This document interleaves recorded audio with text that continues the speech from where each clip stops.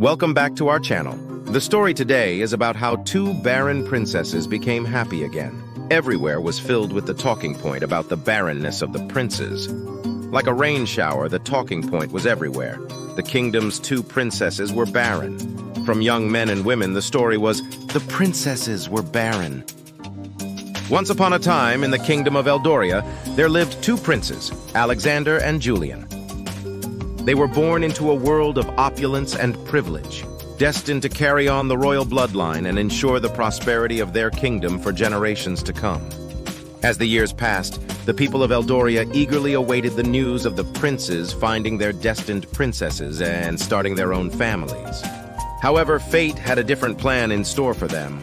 A mysterious curse had befallen the royal family, rendering both Alexander and Julian barren for life. The news of the princes' infertility spread like wildfire throughout the kingdom, shrouding the land in an air of sorrow and uncertainty. The people wondered what this meant for the future of Eldoria, who would take the throne once the current king passed away. The princes, burdened by the weight of their condition, were devastated. They felt as if they had failed their kingdom and their lineage.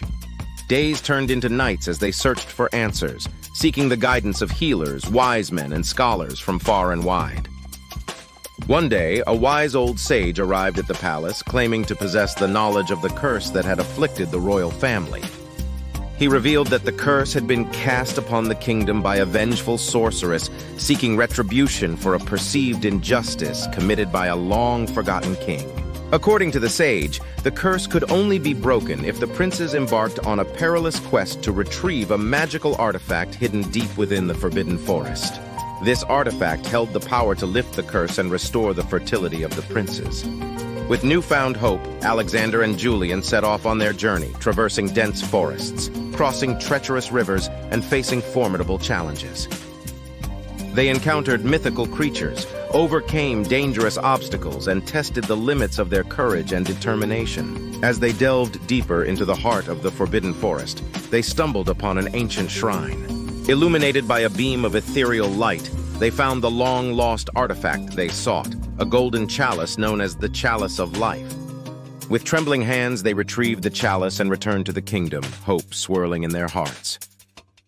The entire kingdom gathered in anticipation as the princes stood before the people, ready to break the curse that had plagued their family for so long. In a grand ceremony, the princes drank from the Chalice of Life, their eyes filled with a mixture of trepidation and anticipation. As the liquid touched their lips, a surge of energy coursed through their veins, filling them with renewed vitality.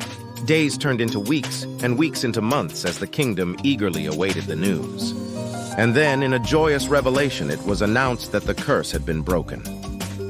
The princes had been blessed with the gift of fertility, and the future of Eldoria seemed brighter than ever. Alexander and Julian married their true loves, and soon the kingdom was blessed with the laughter and cries of royal offspring. The people celebrated, knowing that the curse had been lifted, and the royal bloodline would continue to thrive. And so the princes' journey of hardship and perseverance taught them the value of hope, courage, and the enduring power of love.